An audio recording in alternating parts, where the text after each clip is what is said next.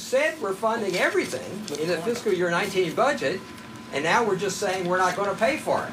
Tempers flaring after Louisville Mayor Greg Fisher announced over the weekend the suspension of all capital projects in the city.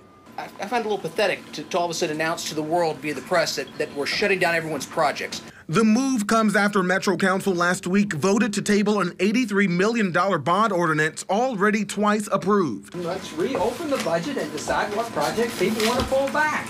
That's the responsible way to do it, not to table a bond ordinance without any notice to anyone and without any discussion. According to the mayor, that vote forced work to stop on several multi-million-dollar plans, including the Louisville Urban League Sports and Learning Complex and the Northeast Regional Library.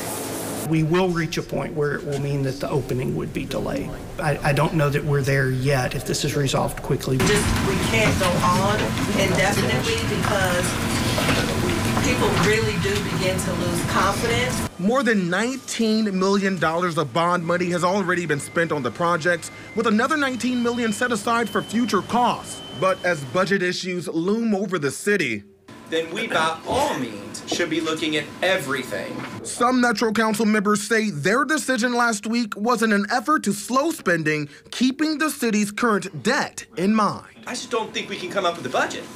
But if we're gonna, if that's the road we're gonna go down, then we need to look back to.